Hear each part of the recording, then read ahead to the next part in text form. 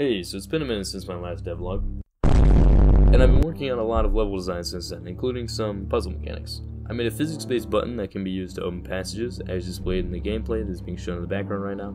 And while I hate to say it, this button actually took me about a month to make and get mostly functional.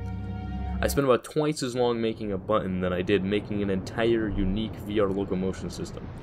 And the button still has some issues that need to be fixed.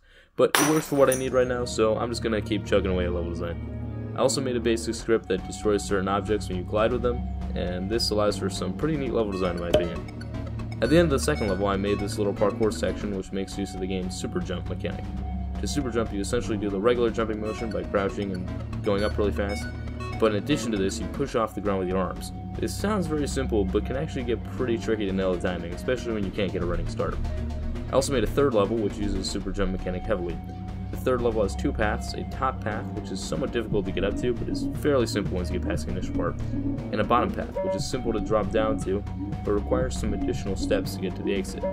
There are large pillars that you need to get to the top of in order to super jump into a small crevice, but this crevice is blocked off until you press a button which is very high up on a wall.